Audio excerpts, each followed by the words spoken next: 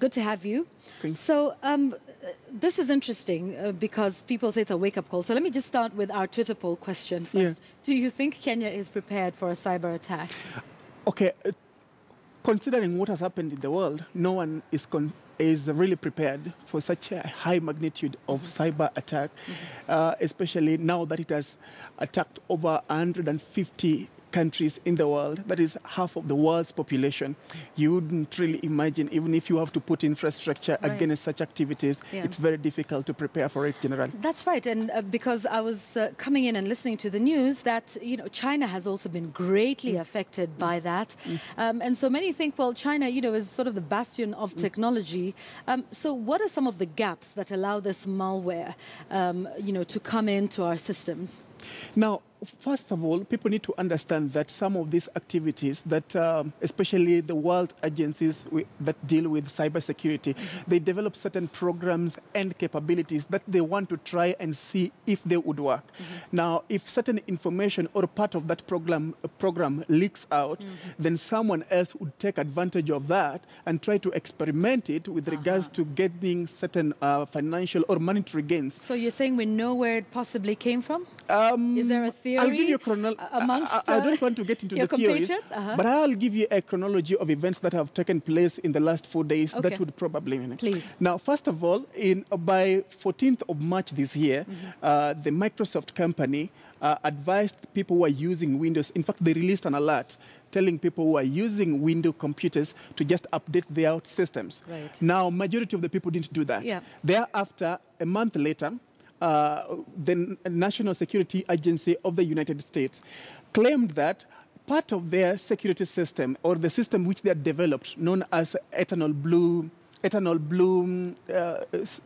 it's a special program that they had developed to try and monitor other activities that are taking place across the world, especially with regards to specifically the Microsoft computers, and these are Windows computers.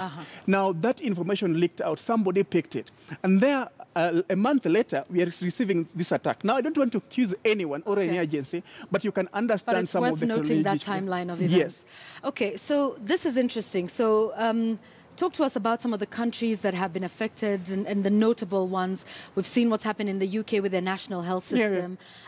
But, what have been some of the notable consequences of this attack across the world? Now, first of all, this malware, it's known as, or it has been given a name already, known as WannaCry malware. It's attacking like... today, it has over 230,000 victims. Wow. What it does is that it takes control of your computer system and then asks you to pay a certain amount of money, which is $300 US, but it doubles if you don't pay with time. And then what happens is that after that, then it takes control. Now, I would advise people also not to pay that money, because once you make that transaction online, again, they get to have details of your accounts. Yes. Now, one thing that people also need to understand is that the moment you fail to put systems, especially if you're an organization that deals a lot with online activities or internet-based activities, most likely this software, if it invades you, it replicates itself in something known as computer worms. Now, computer worms is an activity that is undertaken by either softwares or technicians or computer technocrats who try to replicate the same kind of malware across other platforms. Wow. So it's very difficult to contain, even if you have to face one server after another to just clean it up to remove the code. But an intelligent young man, a 22-year-old man in UK, has managed to find a switch code that has put it off temporarily. But now that people are back to work today on a Monday, most likely people will come back and then the same switch will be on. Okay, so you mentioned in the beginning that Microsoft had warned people to update their security. I think I know I'm one of those. When I see those updates, I ignore. I say later, let's not do this now. Remind me in 30 minutes, in an hour. So what do we do now? Now that WannaCry is here with us, what are some of the steps individuals and organizations and countries can do towards stemming this, the tide? The first thing that you need to do is to, if you have vital files in your computer, try to save them offline. Just take them out in the meantime. So this is not cloud and that sort of saving? Yeah, because that's going to be affected Just try as to well, save them offline in the meantime. All right. Second thing, update your Windows. There is the window patch that you need to update. Just install the full patch, and then try to have reputable systems or security systems around all your architectural activities with regards to online activities, digital or computer technologies. That would help a lot, because at least it will warn you, and when you're warned, you will just rush and try to find out how to mitigate. Okay, and we're seeing all of these forwards now on WhatsApp. Don't open a file which is it tac.exe, that sort of thing. So how do we know when you see WannaCry? What are the signs? Most of those forwards are just malicious kind of activities or try. So it's people just getting excited with the wave. Yeah. But again, one thing that you need to understand is that this software spreads in two ways. The first one I've explained, which is computer worm, and then there is another one which is phishing. Now, email phishing. For example, you can receive an email, whether it's just for promotional gains or it's just a direct email into your inbox, then you receive it. The moment you open that email, it takes control of certain information, like phishing picks a majority of your credentials, the most vital credentials, like email accounts, passwords, logging credentials. So it tries to go against any form of activity that would help you to regain access to your accounts. Now, when that information is fetched from your account, it's transferred directly to their database or somewhere where they are conducting this activity, and it's automatic, so it's automated. In other words, somebody doesn't need to be there. It will just ask you. And remember, it transfers this to the specific language that you are using on your computer. For example, today, this particular malware or ransomware has been translated in 28 languages across the world. Wow. That is big, and so UK is suffering.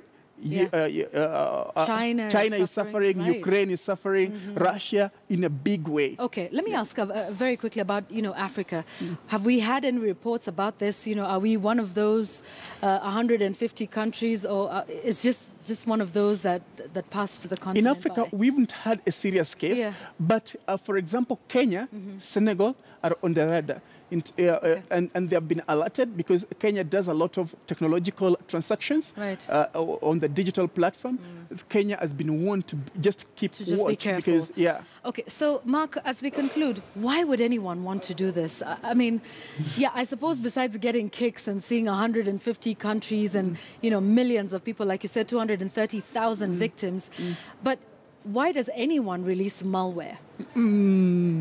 As I told you, some of these malwares are released by companies, big companies, so they're or governmental agencies. Oh my gosh, this sounds like those conspiracy theories that we would watch in some series or the other. Exactly. Some of them are done by individuals who would want to do experimental activities. But this kind of attack in the world, I don't think an individual would sit down and maybe just develop something for the sake of it. It could be somebody, some organization who was working on a very, very expansive kind of project that would militarily act in any way. Then somebody leaked certain information that gave it out to the entire world, or certain individuals who are attacking there's monetary gain, obviously. Huge.